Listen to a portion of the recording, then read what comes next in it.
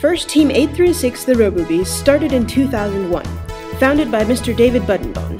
Through build seasons and kickoffs, we've evolved to include community outreach locally and nationally, and helped to build 2 FRC teams, an FLL team, and an FTC team. I think I always hoped that it would. I think the first year, when you are struggling through the rookie first year, you're just hoping that you get through that first year.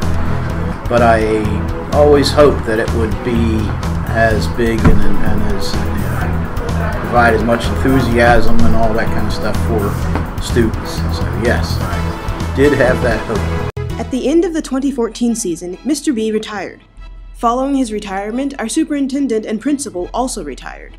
We no longer had a workshop and our future was uncertain.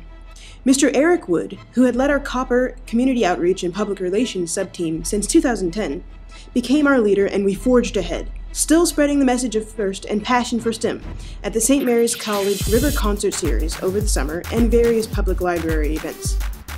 As the school year began, we got our new space to work in and began our food drive, helping Toys for Tots, building an FLL team, and assisting other FLL teams, as well as staffing a local FLL qualifier. We taught STEM activities at the Hollywood Elementary School Reading Night and the Leonardtown Elementary School Science Night.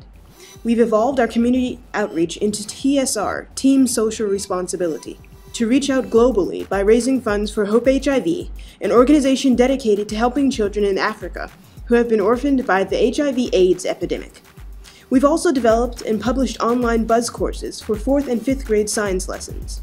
We are ever evolving and forging ahead to build the blocks to continue to promote FIRST, STEM, and our TSR.